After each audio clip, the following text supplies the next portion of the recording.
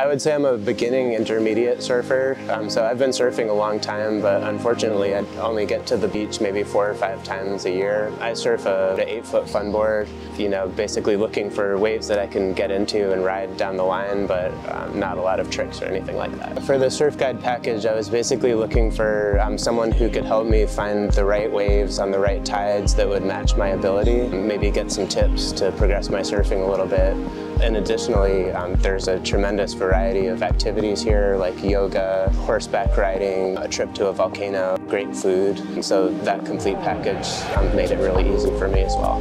The surf guide package was really well suited to my level. My guide, Josh, was excellent, and Garrett were able to get me into waves every day that were really pretty much perfect for where I am. There's a lot of variety of waves here. There's a really famous heavy wave, but then there's also some great intermediate and beginner waves in the area too. We're able to choose everything based on the tides, the swell, the waves that would be really just perfect for me.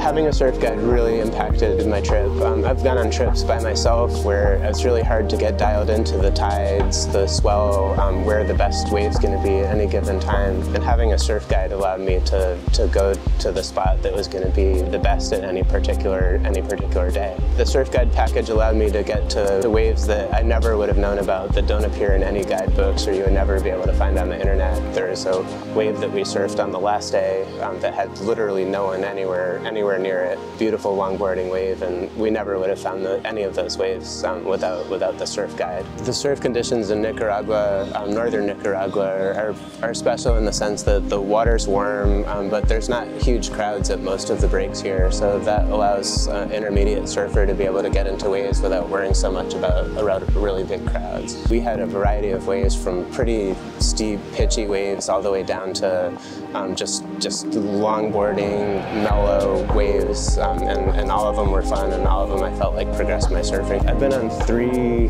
surf camp type experiences in the last 10 years. I think the difference between the other ones in Amaru are that some are focused really on beginners, and as an intermediate it's nice to have the level focused on where I'm at. And also I think the culture of Amaru, everyone's so kind and friendly. It really wants us to have the best possible time, and really a lot of fascinating people, so I think the culture also distinguished it from other experiences that I've had.